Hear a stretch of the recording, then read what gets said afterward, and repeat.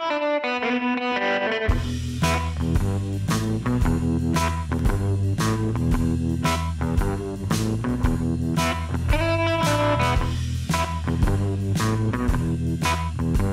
everyone. Welcome to the Imaging Wire Show. My name is Jake Fishman. I'm the host of the show and the editor of the Imaging Wire, and we have a great episode for you all today. We have Mike Coulter and Jeffrey Bundy from United Imaging joining us. They have both been involved in some really cool innovations that have come out of United Imaging in these last couple of years, and that's what we're going to be talking about today is innovation in medical imaging and how to do it right and how to do it the right way for your customers. And I'm pumped on that. Mike, Jeffrey, welcome to the show. Thank you. Good to be here. Thank you. It's good to have you here. So maybe to start us off, you can give us a quick intro to yourselves and what you do over at United Imaging, and then we'll jump into the main topic. Sure, sounds good. I'm Jeffrey Bundy, CEO of United Imaging in North America, responsible for sales and service across the U.S. I started in medical imaging in the 90s, basically in innovation in R&D, and started working on a number of innovative areas in cardiac MRI and been in medical imaging since then, and excited to be a part of this company as we innovate as well. It's just that innovation is a little bit different than pulse sequence programming used to be in the 1990s, and I think that's what we're here to talk about today. And I'm Mike Coulter. I'm Senior VP of Market Strategy and Commercialization here at United Imaging. And I come from sitting on both sides of the desk. I came from being an MR tech and CT tech, marketing, managing imaging centers, all the way through director of operations before coming over and owning a business, and then coming over to the vendor side and working from a frontline salesperson up through managing marketing and sales globally for a couple of the big vendors. So I'm excited to be here. And as Jeffrey says, yeah, it's very, very much different here than it was at the other companies. And that's what makes it fun and exciting. Really happy to have you both here. And maybe just to, I guess, get us all caught up, could you help us understand, Jeffrey, we can start with you, the state of innovation in medical imaging overall? Yeah, I think there's a lot of pressure on everybody in the marketplace to innovate and come out with new things and stay ahead. And, that's core to who we are as a company. Is, our vision is to be an innovator and be seen as a leading innovator around the world. But a lot of the technological innovation that's happening or has happened for quite some time is incremental. And, small changes, software releases, tweaks on systems has really been kind of the rule of the day for quite some time in innovation. And, over the last couple of years, we broke that mold a little bit by bringing some things in that haven't existed, like a 75 centimeter 3T scanner, as well as our Explorer scanner, 2-meter PET CT, some things that are really benchmarking the industry and bringing new things in the industry. But, the reality is, people make decisions about technology, but there's a lot more in imaging industry that hasn't changed at all. And that's really the business side of things. Things have really been stagnant, same business practices, same way to sell systems, same way to negotiate systems, same ways to configure systems. And, that's what we're trying to break, disrupt, and change in the industry, is really as much the business side as is the technological side. Yeah, I think it's been very well kind of documented how the business has been running for, quite frankly, the last several decades. And that's focused around the boxes. And I think there's so much more that can be done for the industry and for the market in looking at what happens outside the box, right? I mean, I will be very complimentary of most all of our competitors. Basically, all of our competitors have a system that, treats patients well, right? We can argue about whether this one's better or that one's better, but there's a lot of outside pressures around payers, limited margins, continued changes around staffing issues and things like that those boxes aren't necessarily addressing. And, I think it's also important to note that, there's a lot of talk about access to medicine and talking about, having access to an MR. And one thing that I know Jeffrey has talked about before and is keen on, and we all believe in, is it's not just about access, it's about equal access. And, the fact that you have a MR available is not good enough. You should have the same standard of care everywhere that we're giving care, whether that's Manhattan, New York, or Manhattan, Kansas. And so I think that's a big thing that drives us as well. Mike, you were earlier talking about, I guess, your path towards United Imaging and the the last 3 decades. And now here you are at United Imaging. Can you help us understand United Imaging's approach to innovation? Yeah, I think, as we mentioned, I mean, we're making those 0 to 1 innovations of 75 centimeters and 2-meter fields of view on PET. Those are technology, right? But taking it out of the box, as I was mentioning, and driving that equal healthcare to all is really what we're about. And that's in more the business models, right? Everybody's having to do more with less. And, we've done a lot of innovation on the business models. And I think it's really important to talk about, what some of those things are. I mean, looking at things like what we call all-in configurations, meaning all of our systems are configured exactly the same, whether it's in Manhattan, New York, or Manhattan, Kansas. For the past, we've often played the checkers shell game of bringing things in and out. I often joke it's like Christmas when you get a new system installed because nobody really knows what's in the box after it's gone back and forth in all the negotiations. And we got rid of all of that and said that, that equal healthcare is truly equal. And so we configure every system. Now, the beauty of that is that we've found ways to make that profitable and to do that well. And that comes from a lot of other things, that are how we do it. But that's a really big thing. We also have things like United Performance Guarantees where, we're refunding people what they paid any time that they're down. That's us standing behind our products. But we did realize as we did all-in configurations, that takes all the triaging of scheduling patients out of the way. And we really wanted our customers to never say no to a patient again. There's no reason that their capital equipment should keep them from giving good health care, the standard of care. And so in doing so, we realized that, well, if you bought a system last year and you buy one next year, that we've come out with new innovations on those boxes. And how do we make sure that those are continue to be equal? And so what we did is we came out with software for life, right? So as long as that product is being built, we will continue to add all of the future upgrades to that. All the software that comes in the future, we will add at no cost to our customers. And a lot of people say this is too good to be true, but it's really what the market needs. And these things help us to make it equal to our patients, but also equal to, is there somebody's got a better negotiating status than another hospital? Does somebody have better negotiating skills? It takes all that out. It's all in there. And now we're priced at a very competitive piece, providing more value to the market than what anybody else is. And people are really getting behind this and really seeing great positivity out of it. Yeah, I would just add, thanks, Mike. I mean, the reality is we're heading up against some players that have been in the market for a very long time. They've established the rules in the market and set up the way things work. And, for us to be successful, we have to change those rules. And that's what we're trying to do. We're trying to break things, as Mike says often, break things that need to be broken. And we're focused on customer pain points, I think. And that's one of the important things that we think about is what in a relationship between us and our customers, or even within a customer, certain people, certain roles in a customer, that we remove the pain points that they have to talk to each other, negotiate configurations with each other, for example, to determine the right pricing, to give up this feature or that feature.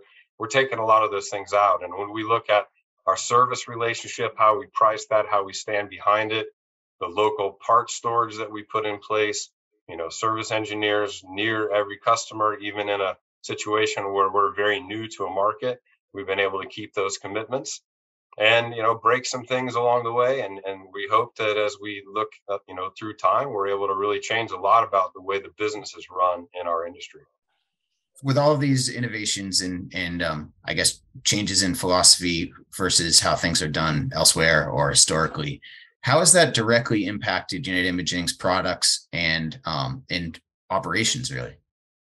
Well, I think the big piece is that differentiating is how it's impacting our operations. To your point, I think that what we really see is it's driving down the cost of healthcare, which is the ultimate kind of goal, if you will, should be for all of the manufacturers, getting that higher standard of care that is expected by all of our customers, but at a reasonable price, or price that can be replicated. And some of the things that we've had to do that is we brought manufacturing to the U.S.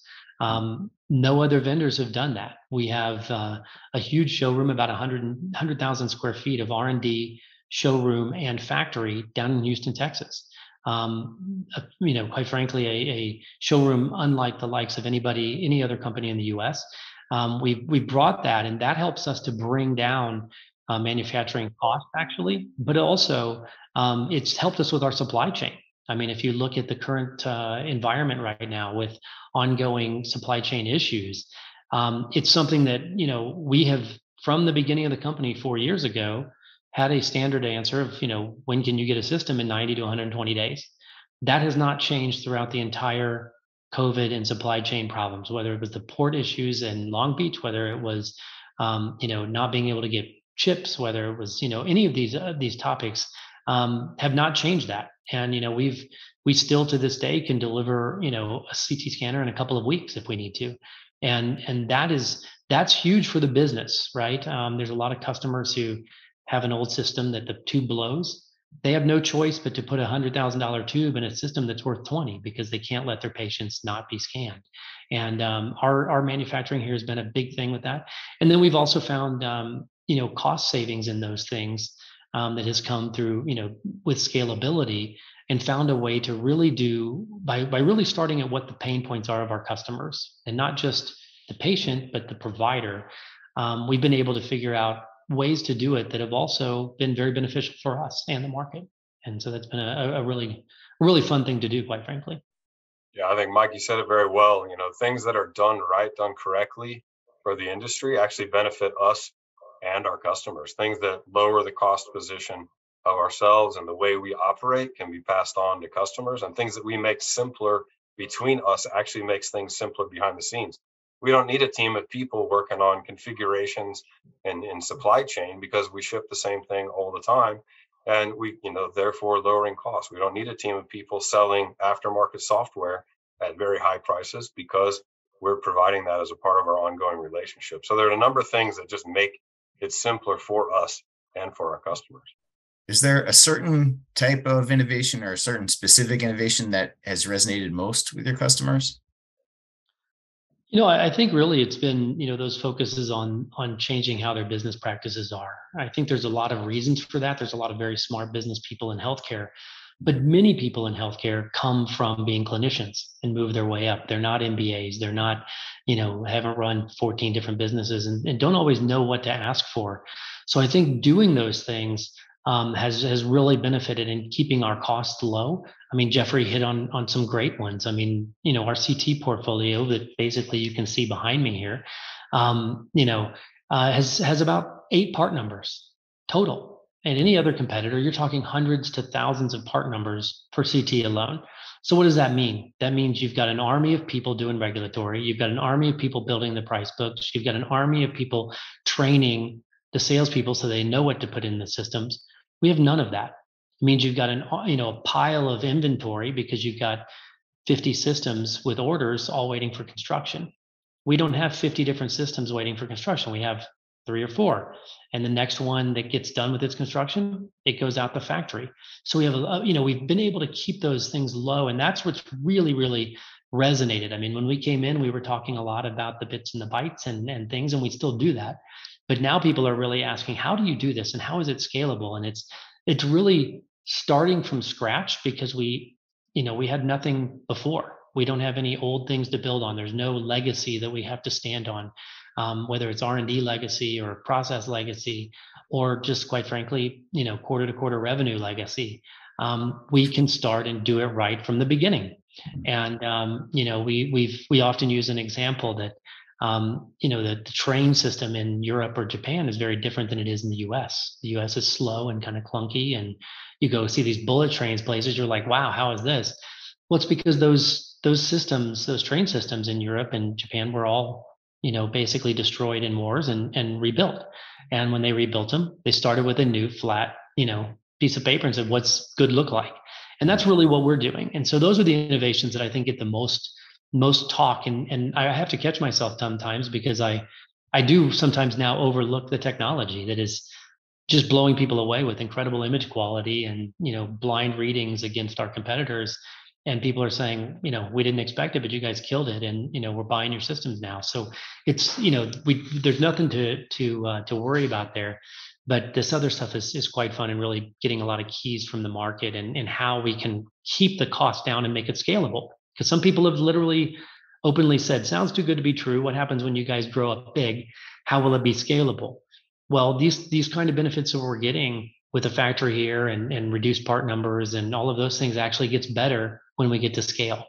And some of the other things that we're doing get better when you get to scale. So it's all positive.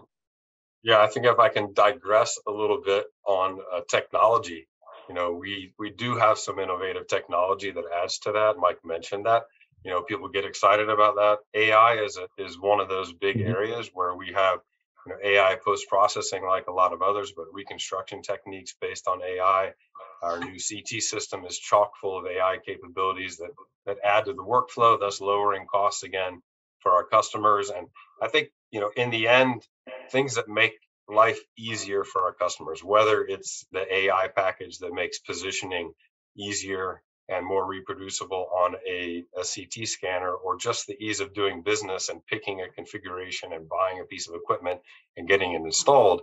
We're trying to make it easier for everybody to do what they do for a living.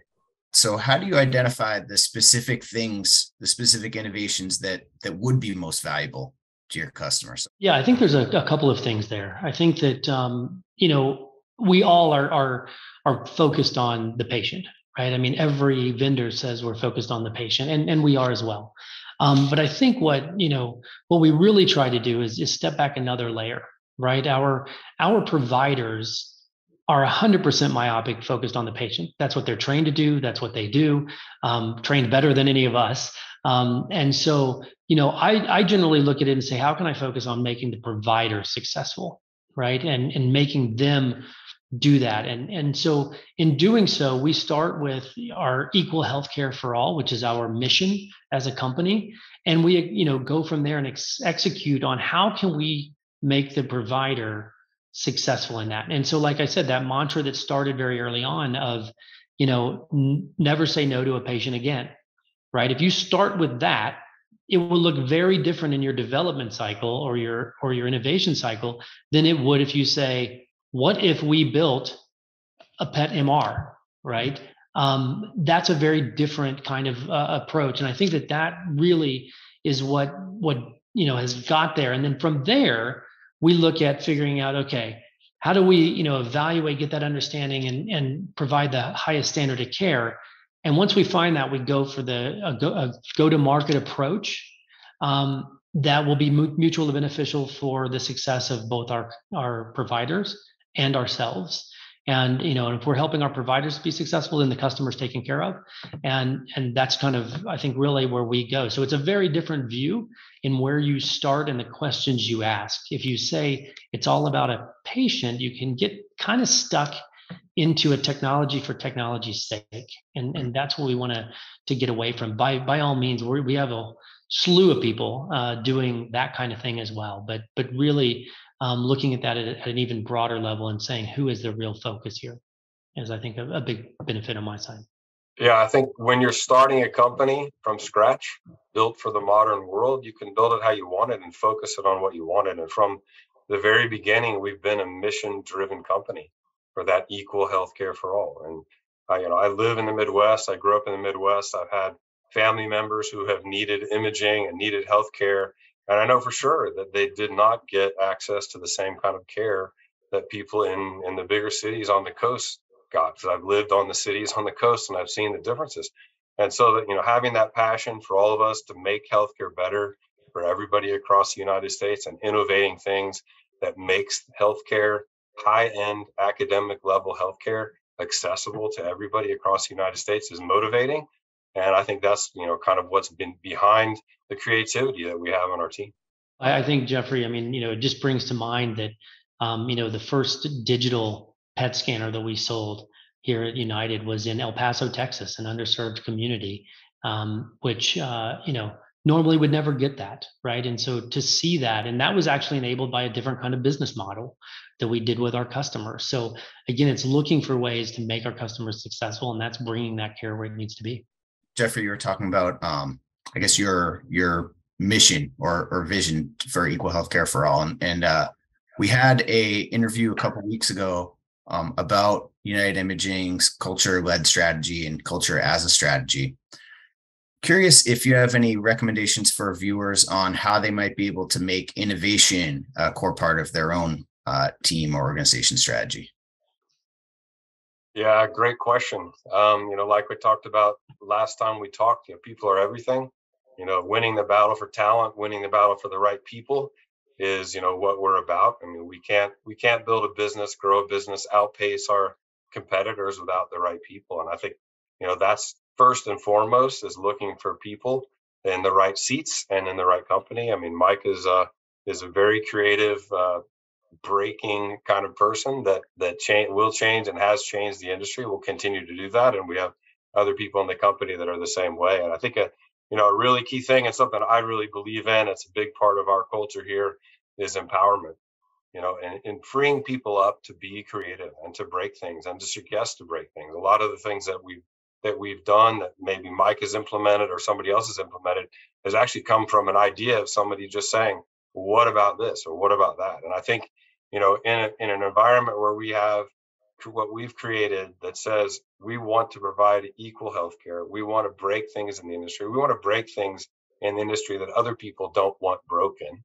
And if we have that mindset and we're constantly thinking about it and talking about the things that we're working on, and continuing to bring those up and to discuss, do we have the right things? Are there new things? What have we learned that we can change? And we do have to constantly change. So I think it's it's being true to a mission, being committed to a mission, and putting people in places and letting them do their job, building a team that's better at stuff than you are.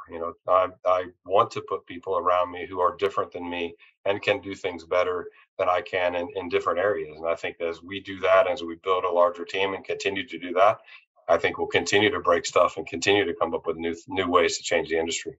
Yeah, and I think Jeffrey, you really hit on it, that it's bringing around people that complement you.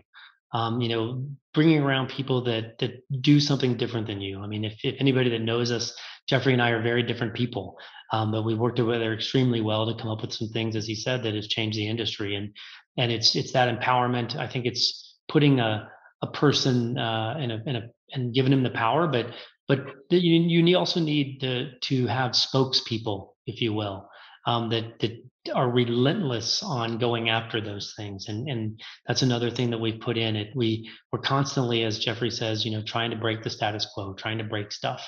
And Jeffrey gives me that freedom to try to do that and drive that, as well as the entire company. But that starts all the way at interviewing, right? I mean, asking people, during an interview, different questions. And, quite frankly, some of our biggest differentiators came from interviews with people in the industry.